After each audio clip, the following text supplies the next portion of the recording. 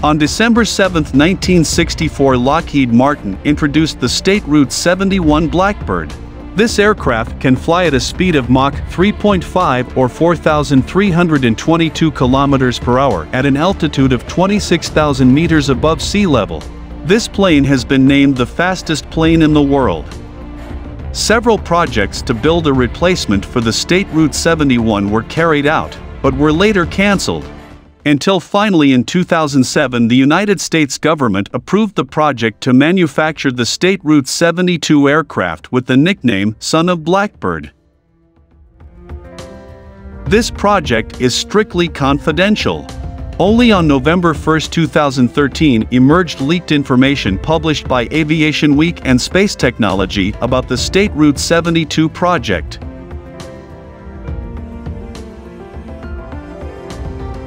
The number of State Route 71 aircraft produced reached 32 units with a production cost of US $33 million per unit at that time. The publication states that the State Route 72 is capable of flying at 6 times the speed of sound, Mach 6 or the equivalent of 7,350 kilometers per hour. With that speed, this plane needs hundreds of kilometers of space to turn around. The flying speed of the State Route 72 is twice that of its predecessor, the State Route 71. To build the two HTV-3X engines, since 2006 Lockheed Martin has teamed up with Aerojet Rocketdyne.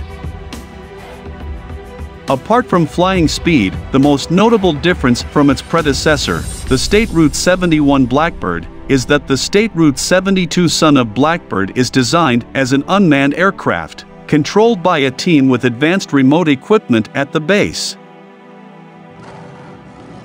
When flying at full speed, 7,250 kilometers per hour at an altitude of 80,000 feet or 26,000 meters above sea level.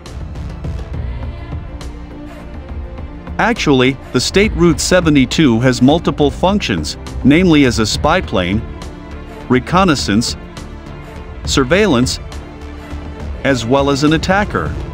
But because of its very high speed, there are no weapons such as bombs or missiles that are usually installed on fighter aircraft in general. Now Lockheed Martin is conducting research to create an anti-missile sensor and high-speed strike weapon, a special weapon that is compatible with the State Route 72.